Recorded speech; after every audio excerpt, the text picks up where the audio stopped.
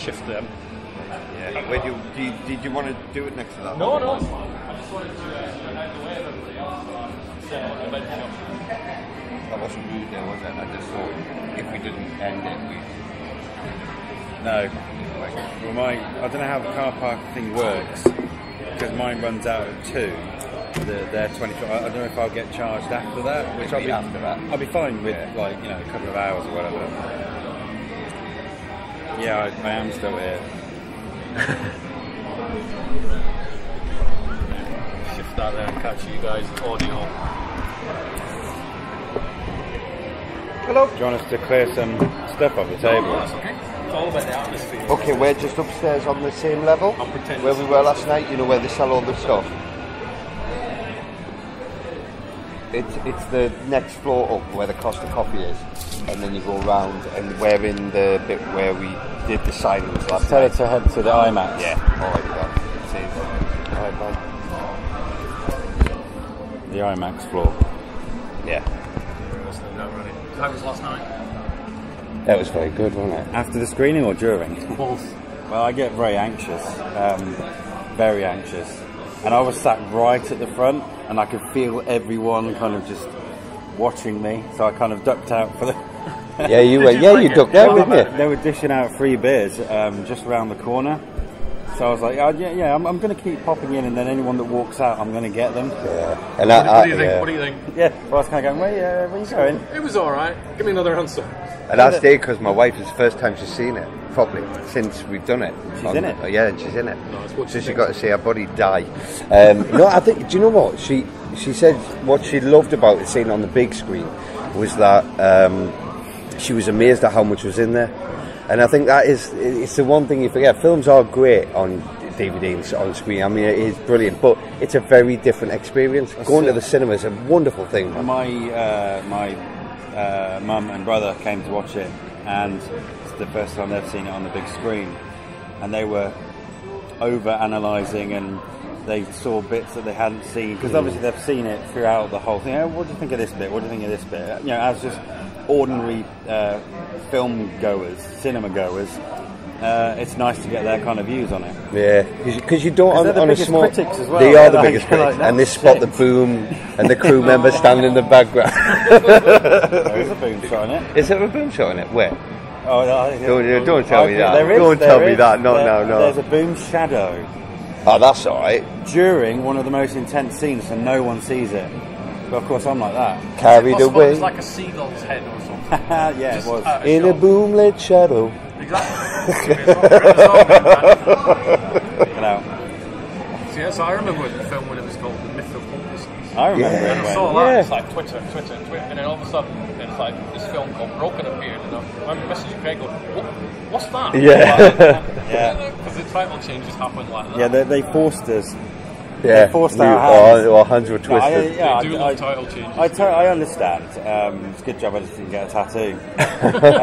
We need to just make a film called January now. Yeah, I love the title because it's like, you know, it was ambiguous, and it was like it kind of went with the film, and then the whole outlook of the film. It's kind of like it was a unique title. It's a unique film.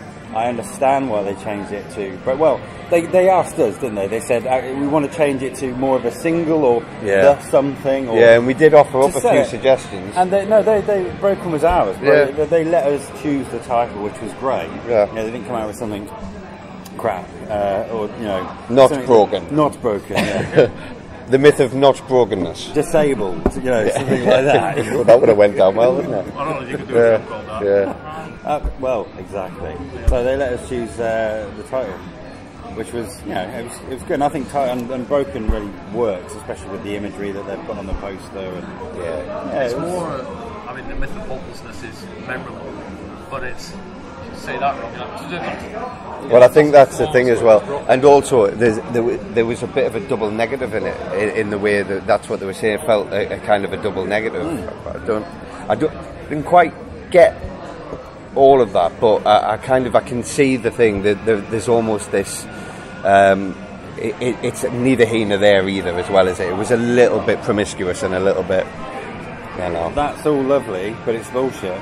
But what they're doing is they're saying, right, one word. We can quite easily put that on a poster and on a DVD case, and it's B. It's B. So it's at the, it's at the top. The top end. Yeah. It's. I mean, it's. I get it. It's all about sales and all that stuff, and it is easier title to work with. Which is why our next movie, A Broken Car, is really good. It's easy to pickle. Yeah. Fixed. But no, it is. It's all about it. Pretty much every British crime film that comes out seems to be getting renamed Hooligan. Yeah. At the minute. Yeah. There's a few of those where even the filmmakers are like, we hate the title, but we want to sell units. So yeah. You know, I was speaking to an actor the other day who was not impressed with himself. He said, "This is 2 films in a row that were called that. And now they've got Hooligan in the title, so I don't want to be known as the Hooligan." And person. most of the time, they've not even seen the film. No.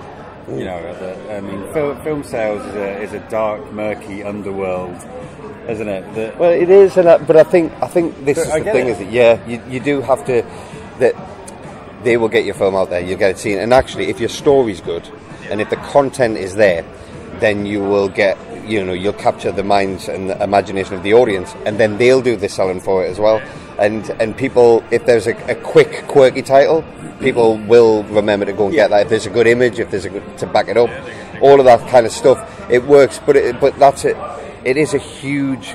There's a lot of cogs, turning this big wheel, and so you've just got to do your story well. As filmmakers, the biggest thing to overcome is the fact that it is actually, although it's your brainchild, it's your baby, it's your film, it's not your film.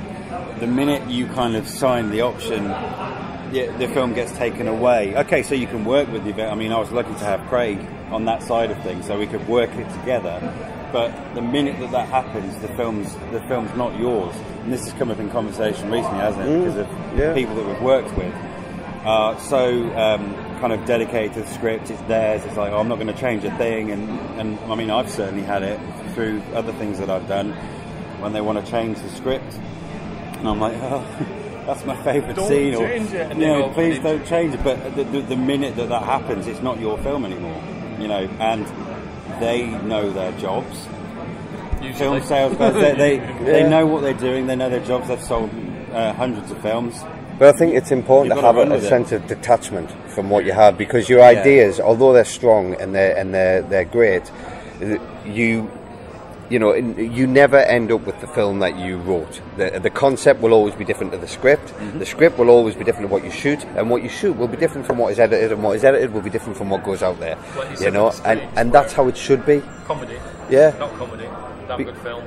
Never saw the comedy. Exactly, and it should evolve and it should grow. And actually, if you can remain detached and not so precious, you actually can receive some really good influence and learn a lot. This is, I think, what the biggest mistake as a filmmaker you could make, even as an actor as well, in whatever level, is that you think you know it all.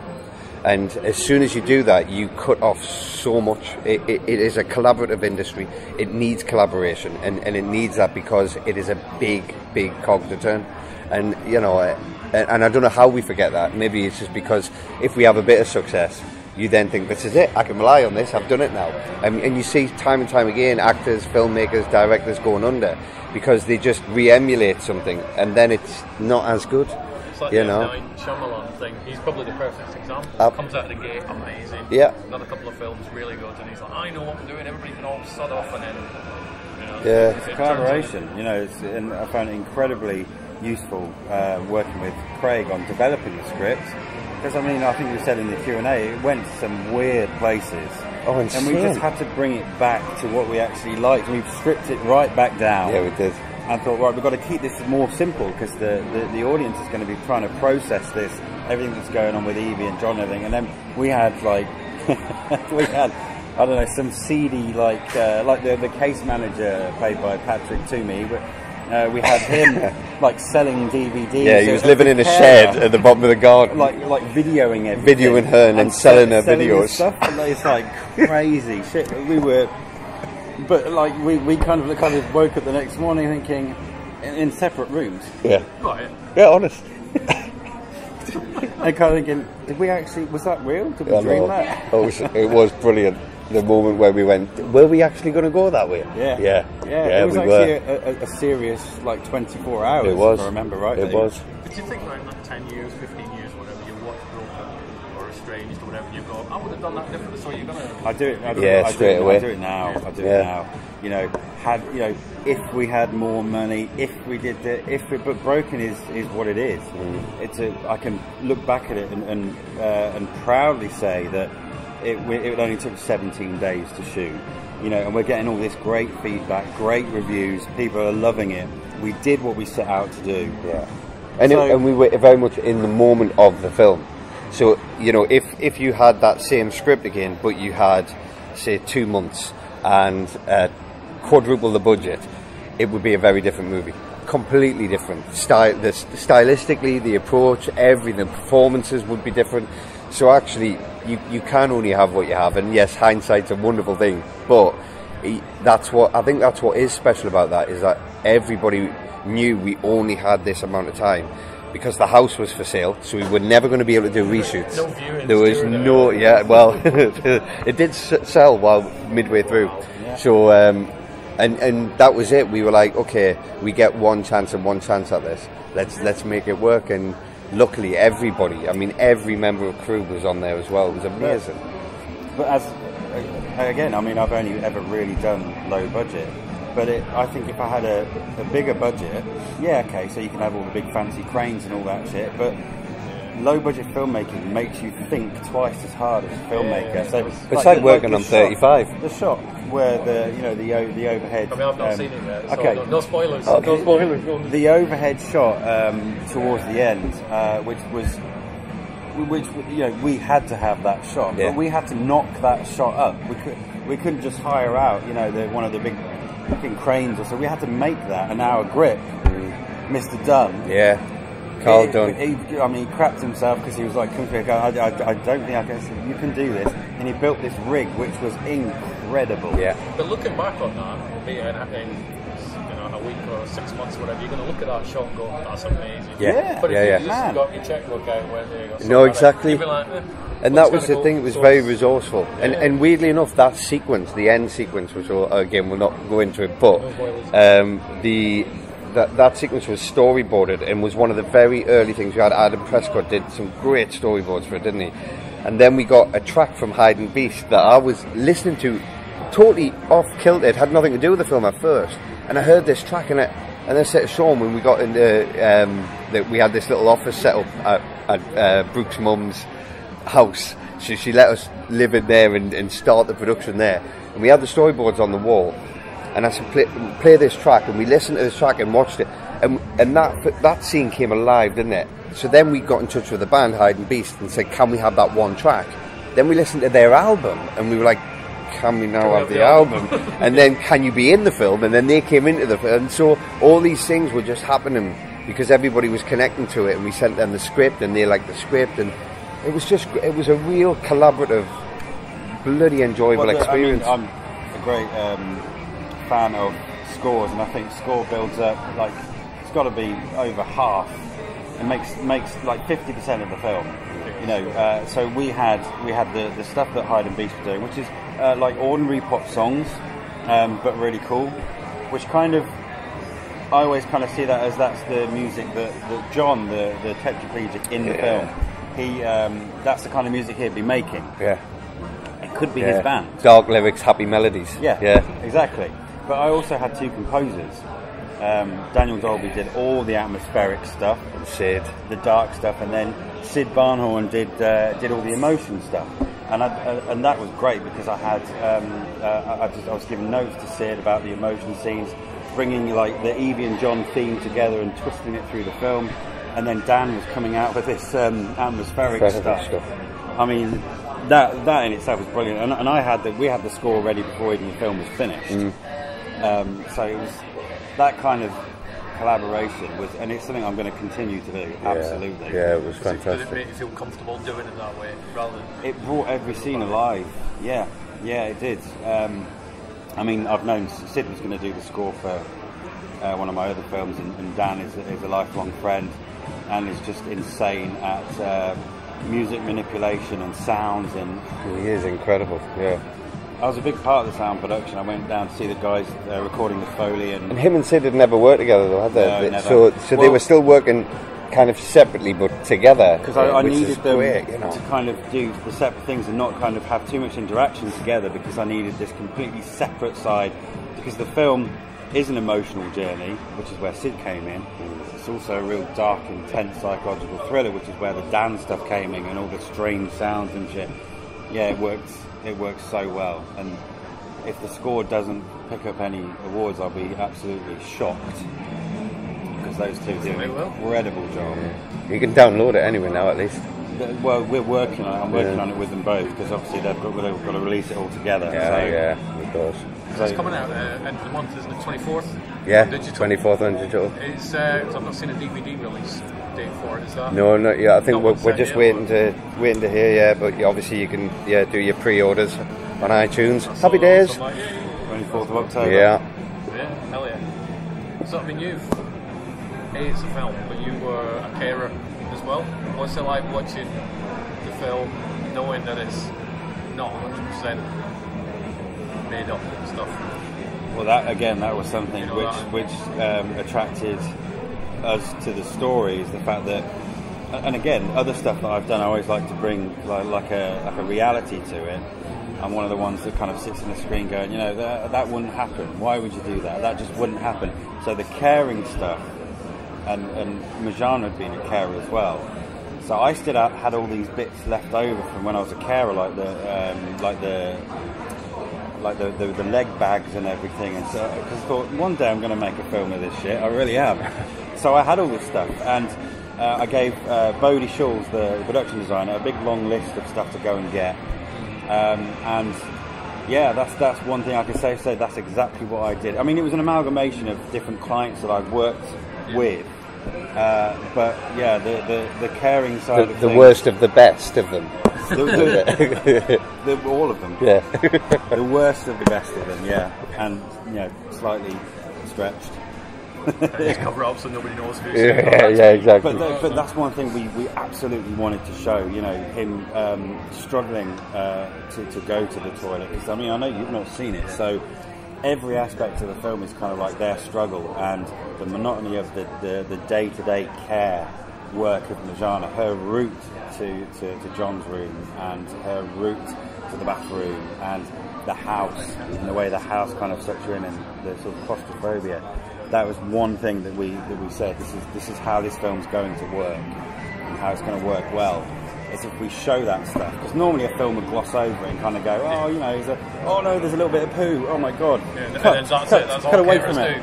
But we see everything in this. You do we see her putting on the leg bag, putting on the sheath on John's penis. You see the lot, because we just didn't want to shy away. But that helps the film, because you're watching something and you're kind of thinking, I shouldn't be watching this.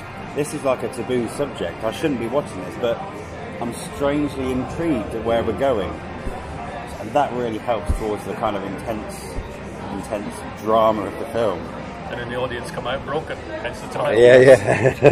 But I saw somebody describe it as the most authentic or the best film about the caring industry that they've seen. I think that was a tweet that got out. A lot of carers. Really. And at Fright Fest, there was a ton of carers there that all came to me after and said thank you. Like give you hugs and stuff. Finally, thank you for showing our side of the story, because it's one hell of a difficult Where do we buy a shotgun from? I hear them. No. Yeah, you can cut that out. So I was looking at your filmography. I love your filmography, because to me there isn't a Craig Conway does this type of film. You're all over the place, and I love it. Comedies, How to Stop Being a Loser, which I think was the first film that I saw you in a major role that I recall. I'd seen you in Our Friends in the North. I wasn't aware that there was a Craig Conway back then, because I've started chatting to Dominic Burns, and I'm like, I've not seen that Dominic Burns, and you were in it, and Martin Kemp and whatnot. Love that one. So there isn't a definitive.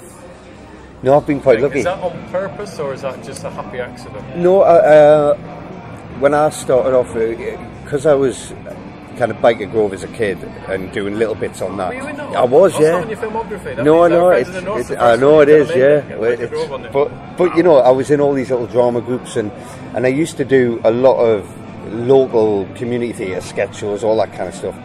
So by the time Our Friends in the North came, I'd been working in theatre, doing theatre and education and all that kind of stuff, and devising theatre and physical theatre. And then predominantly from Our Friends in the North, that was the first big TV show I did.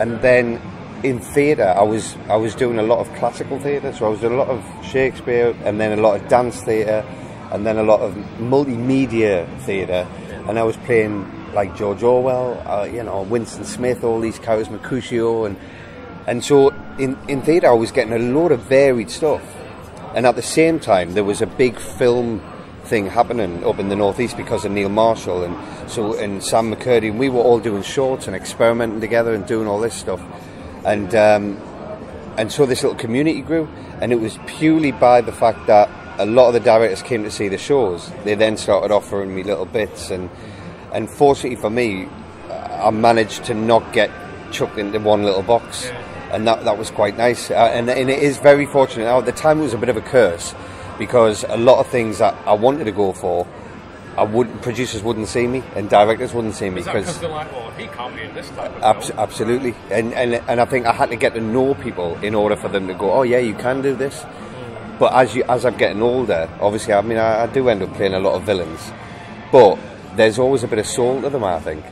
And then I'd love to do more comedy. I've got to be honest. I would love to do that. Other than How to Stop Being a Loser, I can't think of a major comedy that you've been in. There probably are a couple that I've not seen yet. No. Stag Do. Stag Do, yeah. Stag Do. It's probably because it's not funny. Oh, there could be that, yeah. Which is why I'll never be a romantic lead. Well, people have described it. If you looked at his IMDb thing, I don't think he makes it. I think he goes on his IMDb chartboards with all these usernames. People are like, he's the nicest guy ever. Yeah. He's amazing. I went to drama school with him. If you see him, tell him this, that, and the other. So much praise for him. Really? On IMDb. Like, I haven't even looked at that, actually. Oh, check him out. It's like about 5 or 6 threads. I was on there this morning. People nice. like, lovely bloke. If you look at it, it's like, is it you? It's like Craig's mum, Shaun. Me mum. Craig. Craig 1975, 76, 77, but it's normally on IMDb there's so much hatred on it. Yeah. But his chat board's just full of people going, oh, he's amazing. Oh. Okay. Which is cool, it's nice to see. Yeah, it's nice. I don't Which makes him a great producer. Yeah. Because, you know, I mean, I think the levity on the set for Broken, it was such a dark film. You know, we had so much fun making it, which sounds kind of odd. You think everyone's going to be depressed, but as soon, I mean, we've got I think a blooper reel for Broken that's quite. I mean, it'll obviously come out at some point. Yeah, we've got a blooper reel of him and Majana just absolutely in hysterics, and you know, but as soon as the cameras are on, it's a completely different thing. Silence on set, and for Craig to wear so many different hats on the production as well is incredible. It's incredible to see, but especially for me as a first-time director. Still sounds odd. Have you got used to saying that yet? First-time filmmaker. You know, I direct movies. Yeah, I've kind of always been a director. I've just never had an official release for it, you know. And it's weird. The industry treats you differently now that you've done your first feature. Oh my God, he's a serious filmmaker who's done a film. You know, and it's that moment because you are not taken seriously whatsoever. Up until the point you've done your first feature, which is down to this man, and believing in me. With again, it was his first film that he'd solely produced. You've been a co-producer. Yeah. But I mean, this was, you know, this was the one. Yeah, it was fucking brilliant. It really was. I mean, to have so much fun. I mean, every now and then we'll be on set. I'll be behind the monitor, and you'll have. And you think, okay, so we're running a little bit late. But you wouldn't fucking go, get in here, you're running. You got the first AD to do that. Yeah. Was he ever running late because of his scenes that he was in? Though? That would be a bit of a conflict. You actually were late because of me. Again, it was incredible. I did lose the plot one day, didn't I? He lost the plot. Yeah, because I think it was Harvey, the day wasn't it? We had the intense scene with Dougie. And Craig was really struggling to get down to that dark side where he's been before. And the setup was taking time, and he had missed a call from his son before he went away. Yeah, he's going on holiday. We really had to bring him kind of down and say, look, you know, we really need. I felt awful because I said, we really got to get this scene. So use your energy, use the energy, and you know. proper director thing. It was, yeah, it was, but it was great. We want to get seen, but it really helped, and you see it on his face in the scene where it's a scene where you've got Majana up against the wall, and you really see that anguish in your face, and that came across brilliantly, and on the big screen. It's one thing that my brother mentioned, that you see every kind of you see everything in his face, every bit of pain in his face on that, and that is just through that, and that is through him having that little bit of a meltdown that day. I did totally have a meltdown, and I had to do that horrible thing where everybody kind of went okay, and then we come back, and then I went, I'd just like to say sorry for that person. He did, yeah. But everybody apologised in front of everyone, which you would never usually get. It's like, well, just shut up. And well, it's funny because there's always conflict. There's always going to be conflict. It doesn't matter what film you're doing. But obviously there's a point to it as well. I think a lot of directors think that producers are trying to manipulate or take away from their film. And the one thing that, luckily, working with a director like Shaun is, he's, like I said, because he's not just precious, he's very precious about what he's trying to do and his vision. And I would never step on his vision, but he's very clear about his vision. If you're clear about your vision, you should be able to collaborate with anybody. Yeah. It's when people don't know that becomes a struggle. When they go, I've got a great script, and the producers have bought into the script, and they've invested in the script, and the investors have put the money there, and all this is happening. The crew's turned up to do their work, but then the director kind of can go, not really sure where I'm going with this. So then everything slows down, and then people start getting pissed off, and then you start having to really put on the pressure. And sometimes you'll either fold or you'll grow from that. And it's a very delicate line, but it's something I think everybody has to be aware of. If I'm wrong, I go to people, even as a producer, there are about 3 or 4 people who I'm turning to at every time to guide me as well. The book doesn't stop with me, but ultimately you have to make a decision at some point to say the film's not going to get done if we don't do this. But when you don't have the trust between the director and the producer, that's very hard. And for us, we definitely had a very open dialogue all the time, and we had our moments, didn't we? But it was really, and we could laugh them off, and we could just go, well, we've had that now, let's move on then. And it was great, but it doesn't happen all the time. But thank goodness. That's right. I've got that on my ass. Yeah, that's a good title. I've been branded on my ass. There's a soundbite. Smith and Conway. Yeah, I've been branded on my ass. I mean, why not? It works so well. I mean, we've seen many of these collaborations. The Coen brothers. Scorsese and DiCaprio. I'm kind of not saying he's definitely DiCaprio. Too old to be DiCaprio now. Yeah, I haven't got the teeth. I'll take Pee Wee Herman. Yeah, there you go. But we worked well together, and a lot of people have said, you know what, there's something here. There's something that we can take forward, and we can sell as a brand. Let's get you guys out there, because Broken wouldn't have come together unless we did what we did, and we worked together, and we did everything together, slept on the set together, and that intense 10 weeks that we had, we were together all the time. So, why spoil a great thing? So we will go on. No, definitely. I think there's definitely going to be another something Conway coming along somewhere. Sure. It's got to be.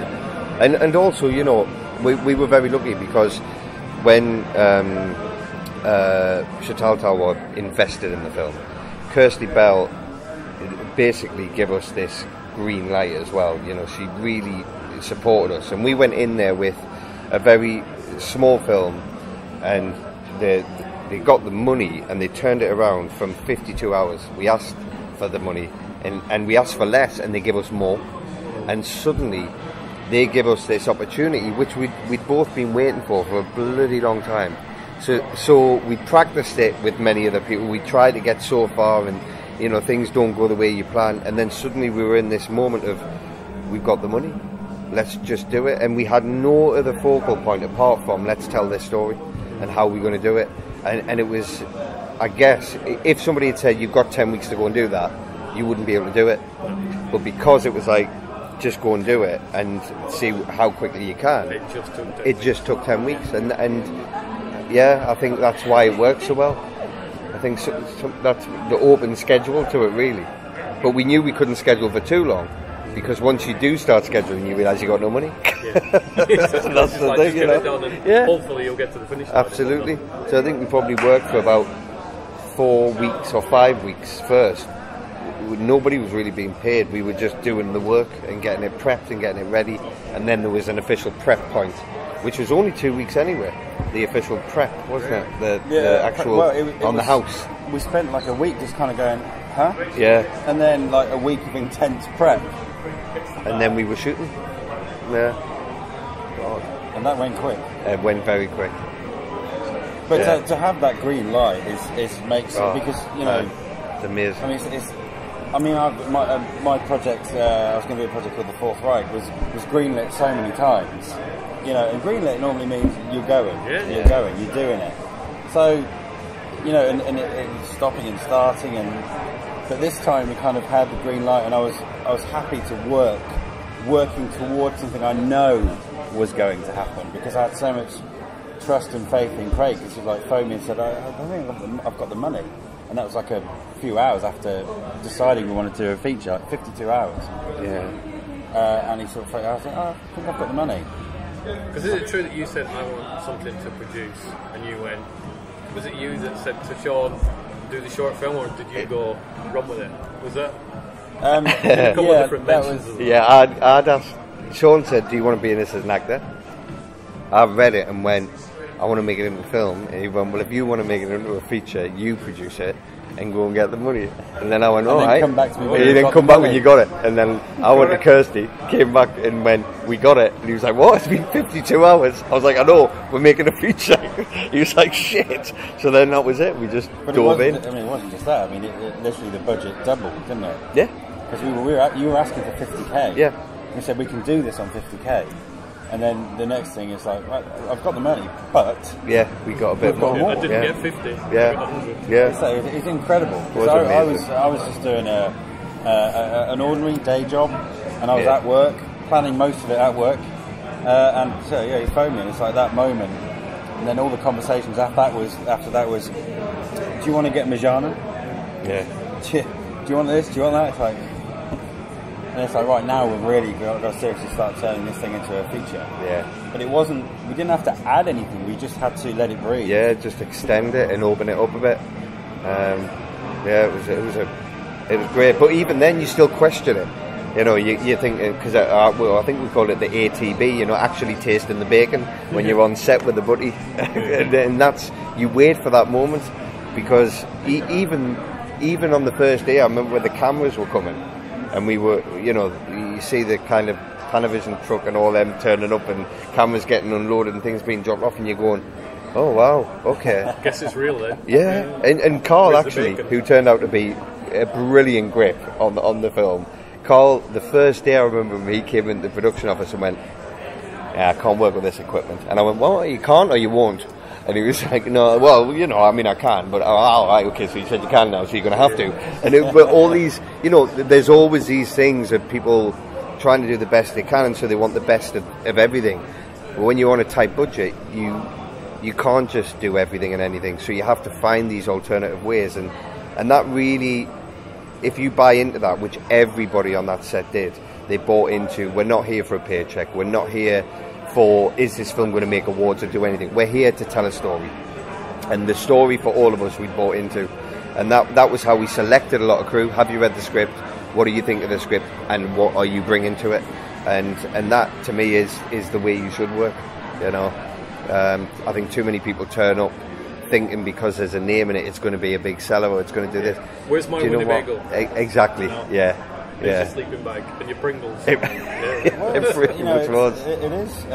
You know, for a director and a producer, I always say that when you do a film like this, we're down here, and all the crew and everyone else are up here, because you've literally got to ask people to do their best work for next to nothing.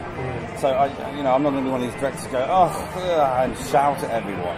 It just doesn't work like that. You can try. But you get sore throat, don't you? Yeah, you just kind of get beaten up. Pay somebody else to shout it. Someone's just going to lamp you on. Carl. Yeah, Carl would lamp you. No, but independent filmmaking is so different. If you've got the respect of your crew, they'll do a good job for you. In fact, they'll go one better. And it's a privilege as well, you know, for somebody to give you actual money, to say to you, I'm going to give you, no matter how big or small, I'm going to give you that money. You have to spend that accordingly, and that's not to say you're cutting corners because you have not much money. You've just got to put it to the right resource. And you know, I think a lot of producers, you kind of hear it. As an actor, I went on a lot of independent films, and you turn up on set, and you know that they've got X amount of money, but you can't see it anywhere on set.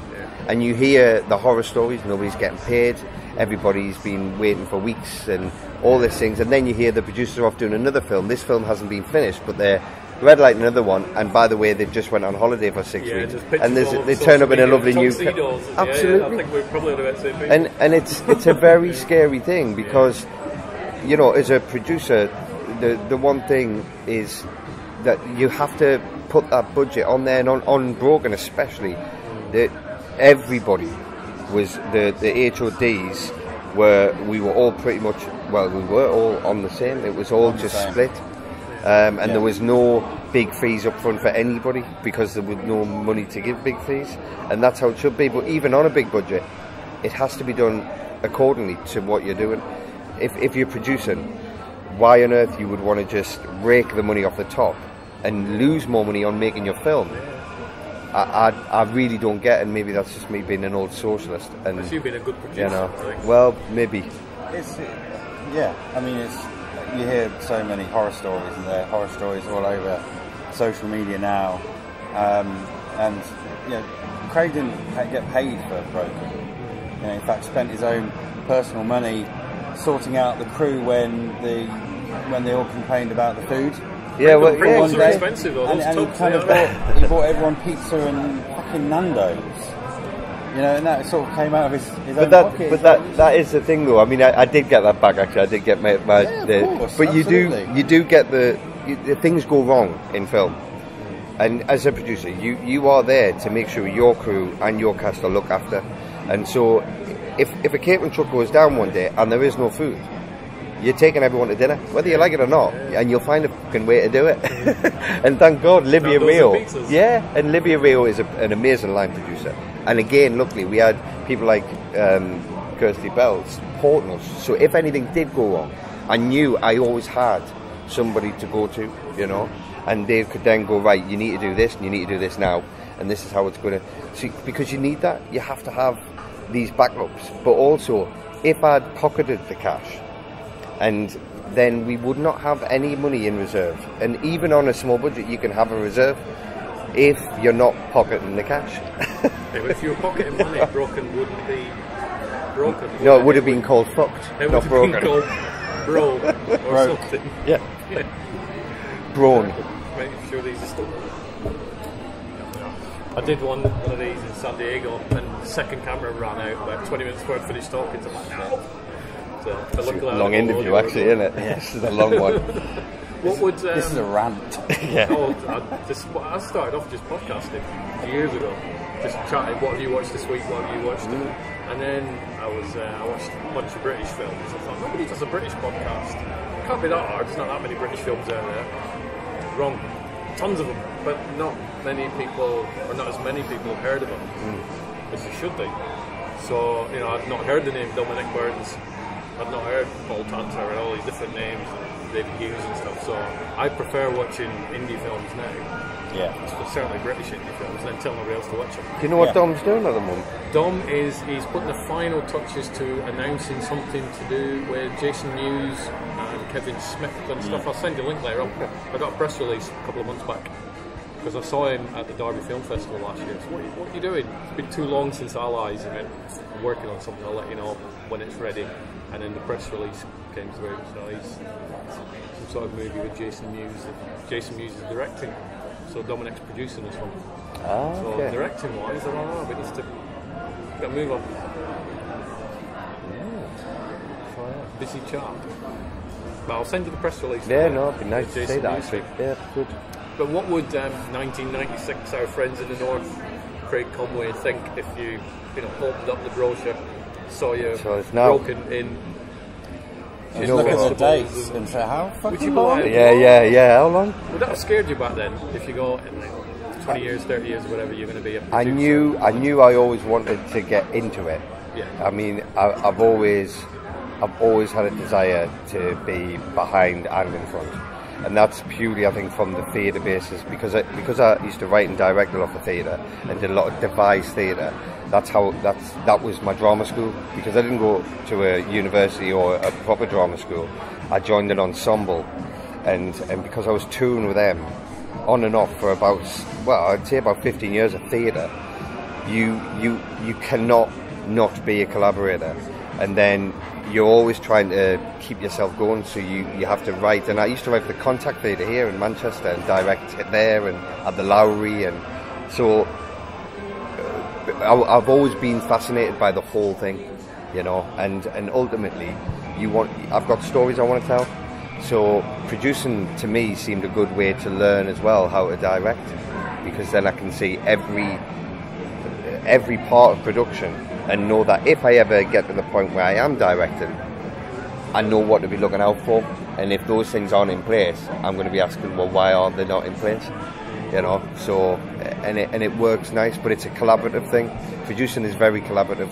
It should be. Yeah, but it's something I've always dreamt of doing. So to actually be doing it is kind of cool. Just. And how is it wearing the three hats? It's all right, because when I act now, that's a real privilege, and having a director who, when I know I can trust the director, so I don't have to think then he will direct me, and that's a beautiful thing to be able to go, okay, enough of the producing, and I've got a production assistant or a line producer in the office, so I know when I go on set they're looking at that. But also when it comes to the cut, the editor and the director will look at that and go, actually, that's a bit shit, can we do something with that to try and make them look better? but that's not my, I'll step out of things like that. If I'm to put myself in something, then I can't be the judge of my own performance. That has to be direct, and you have to give that over to somebody. So but I have no problem with that, because you do get to a point where you go, well, I know what I do, I'm confident enough to know that I'm not the greatest actor, but I'm by far not the worst actor. But in the hands of a good director, I could be even better. So I can trust that. And again, it is down to trust. You have to let go, and you can't assume you know everything. So, well, I think Dougie's one of his best performances. Taking Broken off the table, which performances are you most proud of, other than Broken? Or we'll put you in a corner like that. Well, I think Romans 12:20 was a big one for me. That was really disturbing. Yeah, that got him. I cast him in the fourth right that I was doing based on that. He invited me to. It was a premiere in London. Yeah, somewhere in London. Yeah. And I was like, I don't need to see anything else. That's it. If he can pull off a performance like that, then and that was a big change for me, that one. Because it shifts, doesn't it? I started watching it with Edward Norton out of American History X. Don't like him, he's a bad guy. And you watch the short film, and you're like, it's brilliant. Give him a hug. It's been amazing. All in a short amount of time as well. I think that was. And Jeff Thompson's quite an amazing man to work with as well. His writing, and I'd played Jeff in a theatre show and a one-man show, so I've done two for him now. But that was a role that you, as an actor, kind of, you covet those kind of things. Oh my God, I would love to be able to do something like that, and it had a lot of personal kind of resonance for me as well. So all that was wonderful. I'm proud of Dougie because of how we managed this project together. But I think every role that I've done, when I look back, I kind of go, I just feel really privileged that I've been able to have a career.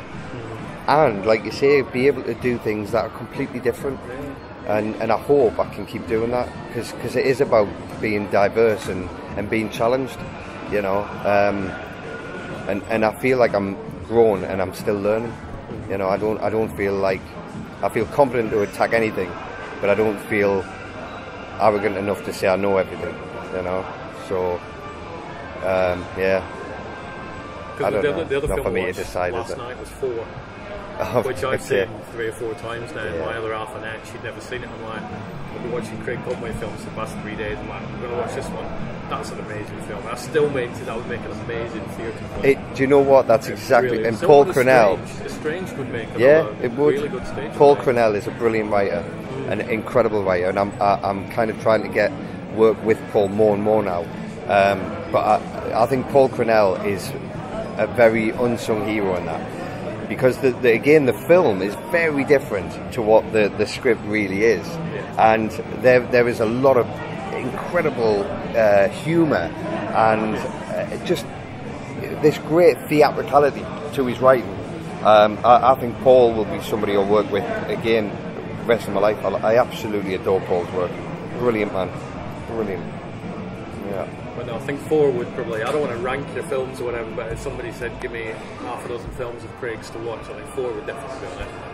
Yeah, that's good. I do think more comedy would be Well, good. Raymond Mers will be happy with that, and John Language, because they'll be, hey, you know what, we're still going to get a bit of sales.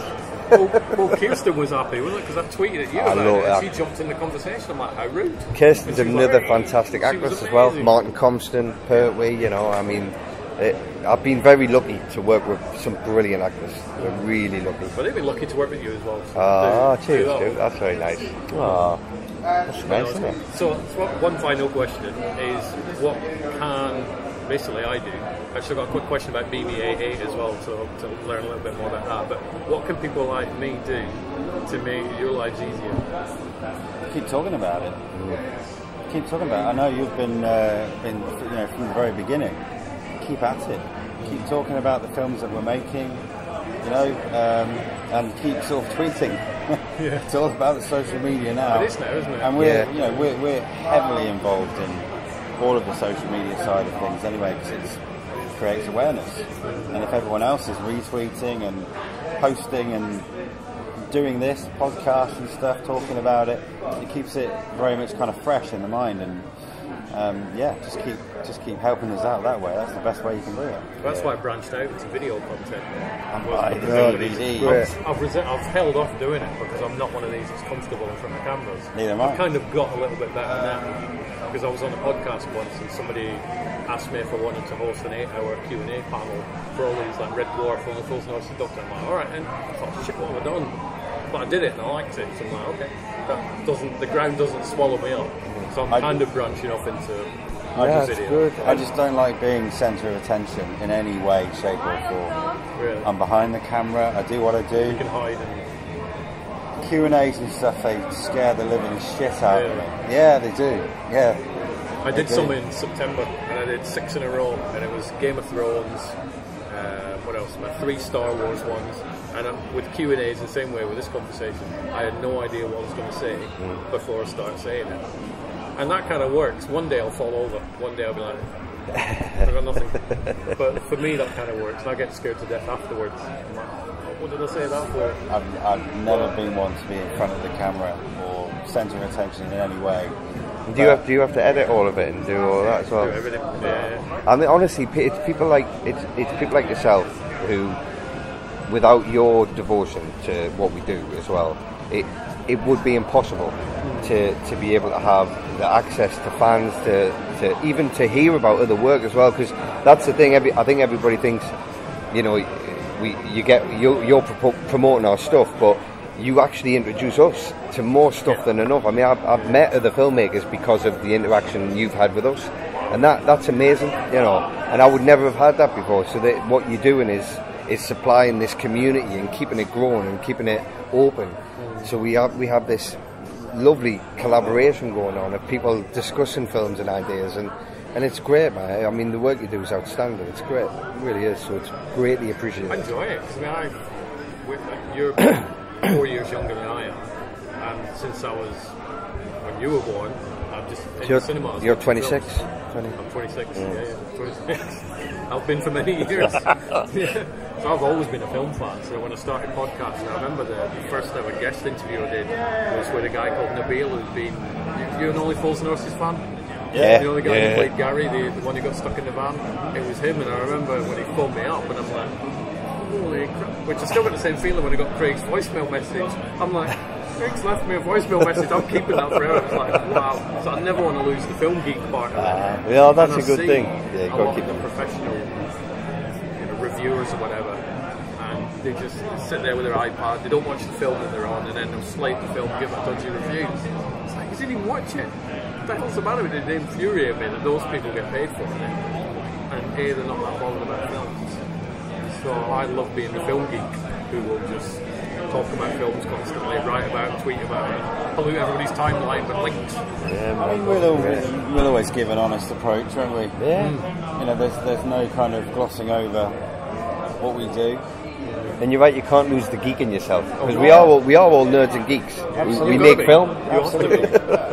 You know, you wouldn't go through the crap you do if you weren't that way inclined. You know, there's something obsessive about it, and something that there's that collector or that kind of researcher that makes you drive on to the next project, the next year you want to find this, that, and the other, and you know, it's a great thing to work in film, and it's a real privilege. The first time I heard I was working with Majana.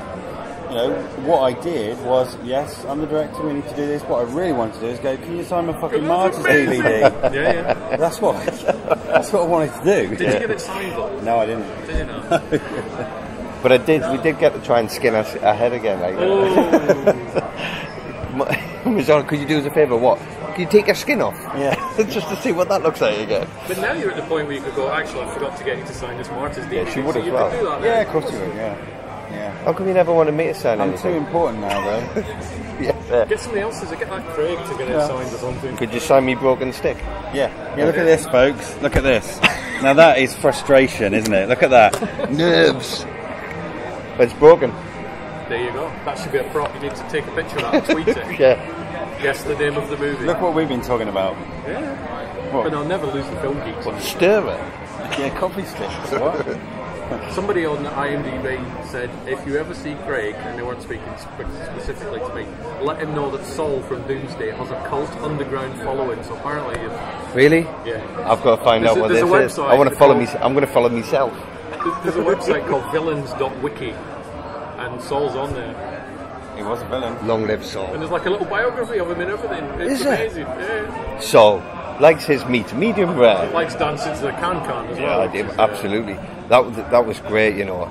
And I got a birthday card from what's it called? Fine Young Cannibals. Good thing. I got a birthday card. Roland. Yes. Birthday card. Cool. That song to go out on that stage. That was amazing. And that was my first night on set. Jesus. Terrifying. That's one hell of an opening night. It was unreal. It was just. I remember my heart. I was absolutely shitting myself. And Neil had said, "Just be a rock star." That was me note. And I'd seen the set being built for 3 days, and I'd went down and met the dancers and all them and said hello. And then I was standing in the wings of the stage, thinking, "Oh God, okay." And Neil said, "We're just going to shoot the whole thing. You're just going to do it and keep going." And I was like, shit. And then Pertwee came up and just went, "You alright?" "Oh yeah." He went, "Just go for it, man." And then the music started, and that was it. Just walked on. I was like, "Yeah, oh, this is great." It was every dream I'd ever wanted. I want to be a rock star. Were you secretly listening out? Stop. I'm getting exhausted. The adrenaline was huge. And, you know, I think there was like 700 or 800 extras standing there, motorbikes going off. I think there was about 3 or 4 cameras. So there was cranes and everything, and it was just, whoa, man, it was intense. But it was just brilliant fun. And then we shot there for 3 days, just partied for 3 days. Amazing. Oh. So, Great film. BB-88. Yes. What is BB-88? Okay, so BB-88 is, it's actually, it was set up to do independent film and to try and collaborate with the Chinese market as well, and find first-time filmmakers between the UK and China and see where we could make a collaborative effort, and I basically, after doing Broken, I realised that there was stories out there that were not going to get kind of picked or seen if we didn't look into how we could do it. So I kind of thought, well, 3 pictures, I think it was 1.5 million, 3-picture deal, and then we would take it from there and see where it went. So we did the first one, which we just wrapped with. Pierce Brosnan one, isn't it? No, that's one I'm acting on with Scott Mann. Final Score. Yep. But the first one was called Giant Land, and that's with a writer-director, Yusuf Ali Khan, and he wrote the script with Andy Porter. And that's a very kind of beautiful drama, really, a bit like Whistle Down the Wind meets Kes, about a young boy called Ryan who is having a hard time at home with his mum and her new boyfriend, and his real father, he doesn't really know who he is, but he's heard that he was somebody who was foreign to their state, and while he's fantasizing about who his real father might be, and he's living this kind of lonely world, he stumbles across a Syrian refugee living and taking shelter in an old shipping container, and these two worlds meet and they help each other. The kind of refugee helps him to grow up and start becoming a man, and he in turn helps this man to stop the resentment and bitterness and try and get to where he needs to be as well. And so this fusion of post-Brexit Britain and this beautiful drama, like a father-son story, comes out, and hopefully we'll find where that's going as we go through the post. Now we've just hit into the edit, so we'll find where that is. But beautiful cast: Hayley Squires from I, Daniel Blake, and we've got Joshua Herdman from Harry Potter, and Goran Bogdan, and a lovely, brilliant, aspiring little actor, which is Mitchell Lawrence. I can't. I'm going to get it the wrong way around. No, hang on. Mitchell. Mitch. Doesn't matter. I'll find it. I can't, because I'm going to say his name the wrong way around. I don't want to get it the wrong way around. But this kid is extraordinary. He's just, my God, he's good. And I've never seen a young boy do a performance like this. I mean, he really is incredible. Can you get his name up on Twitter for me? I'm going to have a look. This is the first of the 3 films. It's the first of the 3. So then we're going to do one in China with a Chinese cast, and see how that works. And then we're going to do one which is a Chinese and English. But BB-88 now is not. It's not just going to be the Chinese investment. It's going to open its doors to other investors as well, and also more of the British side of filmmaking.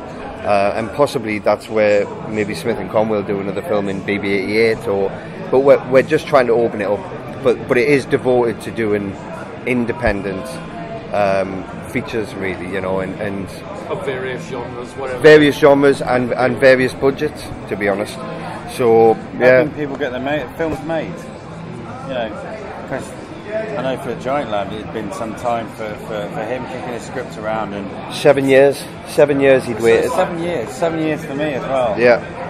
So Yusuf had been working on many shorts and things, and he'd done one feature, but I think he had a really just a horrible experience anyway, and he didn't like what happened to him, and I don't think the film ever really went anywhere or did anything. So this script had been with him for a long time. It got Tribeca nominated, but unfortunately I think the budget was way too high for it. So when I came upon it, I said it needs to reduce, it needs to come right down, and we worked that together, and then it's a really ambitious project, but I think we have something special there, and we just have to see what the journey comes. But yeah, to give somebody a chance is an important thing. Actually, I've had plenty of them, so absolutely, yeah. Whilst entertaining people like me. Is up one. Please let me get you his name, because I'd kill myself if not. Signal. Signal is terrible. I don't think I've ever had good signal. No, I haven't been here. So have you not managed to check out that many other films? No, the thing is special. I mean, I'd love to watch them all. Yeah. I'm a massive film geek. I'd love to watch them all, but you can't because we're like doing interviews and press and all that kind of thing. So no, I wanted to at Fright Fest as well. There's a couple of films I really wanted. There's a couple here that I really want to see, but you come here, you spend the day, and it's all about your film, broken, blah blah blah. You're doing Q&As and like interviews, and you just don't get a chance to do anything. Nothing at all. I'm going to go to Fright Fest next year. I've never been. You've never been to Fright Never Fest? been to Fright Fest. To me, it's the cost of accommodation down there. Where you go, I'm going to be there for 5 days. It's going to break me. What's his name? Mitchell Lawrence Norman. So you were right. I was, but I was worried I was going to get it wrong. And then it knocked me for 6. Mitchell Lawrence Norman. Mitchell Lawrence Norman, best up-and-coming actor, incredible kid. He got it right in the first place. Just second guessed himself. I love it. Second guesses. He's incredible. He really is. There he is, a little lad there. He's absolutely fantastic. My God. And he's just about to do another movie out in Bulgaria now with Giles Alderson called The Dare. Yeah, that's quite a dark horror he's doing. So that's quite good for him. He started in drama. He's creeping over to the horror. Yeah. They were. I've seen this Grimfest as a horror festival, but IMDb, broken, thriller, drama. What do you think of it as personally? Do you know what? We were worried about it showing at a horror festival, but it's a new breed of horror. So, I mean, Fright Fest and Grimfest tout themselves as a horror film festival, but in actual fact they're horror, sci-fi, thriller, and like they were talking earlier about crowd pleasers. They're going to always have the schlock horror kind of crowd pleasers, and then a film like Broken comes along, and it's been the question all along, is it? Is it horror? Is it not? Well, it's whatever you want it to be. Is it horror? For me, it was horror because it's the care work. I lived there, and it was something I was completely taken out of my comfort zone by doing that job. I had to do the job, I had to earn a bit of money, so I took that job, but that was horror for me. It's horror for all the carers that come to me and say thank you for telling that story. It's a horror film for them, but others that see it as a drama. I mean, it's great. There is no actual definition for the film. That's good. At all. Sometimes people will go, how do we sell this thing? If we can't put a label on it, how do we sell it? But well, from a film fan point of view, I like to make my own mind up. And it gives the distributors an option, actually, where, I mean, the imagery of the posters and stuff is horror. And the tagline is horror, isn't it? But we can quite easily go to another festival, I don't know, let's throw Cannes in there or something, and we can call it something else. We can sell it as something else, because it is.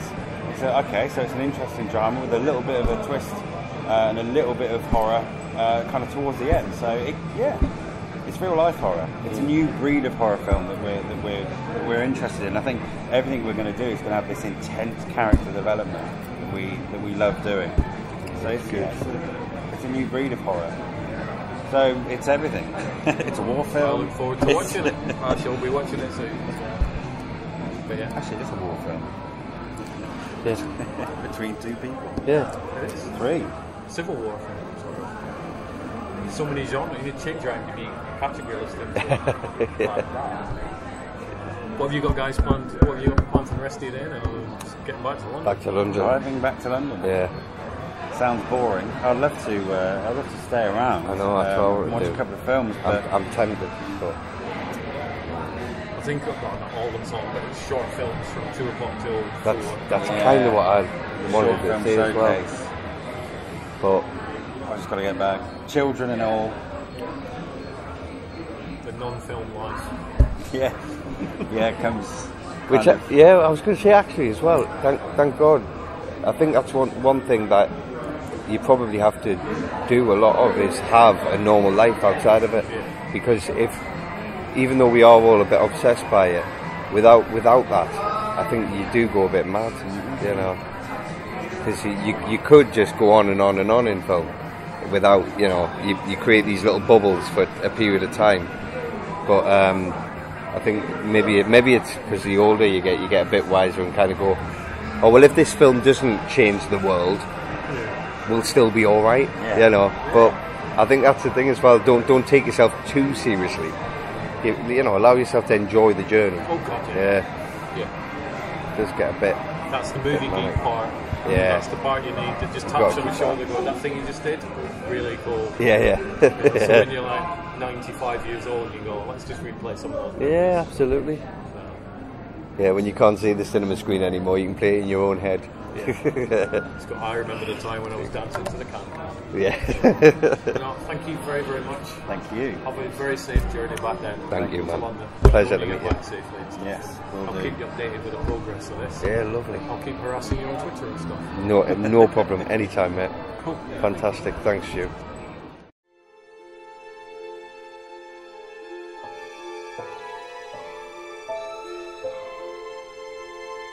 John is at what we call the turning point. Ain't no fool. I'm the cripple who is old school. He's fighting against what his life has become. Sunshine. I'm the cripple with the broken spine. You have to make sure that he can live his life like he would have if he hadn't had the accident. I am here to make a new life for myself, Edward. Look, it's not long now. Another few days and we can move you, okay? Try and put yourself in his shoes. Every day I try to put myself in his shoes. I can't help but be in his shoes. But they have all-night parties with his friends. They get drunk, they put him in a corner. Dougie's just taking advantage of him. Are you sure you're cut out for this? This is not gonna make it go away. You're making a mistake. Trust me, John. Mr. NHS subcontractor coming to my yard to try and privatize the matter. Searching and scheming for the cripple's money. But this ain't the land of milk and honey. Mr. NHS subcontractor. He said it was going to be just a few more days. It was a few too many.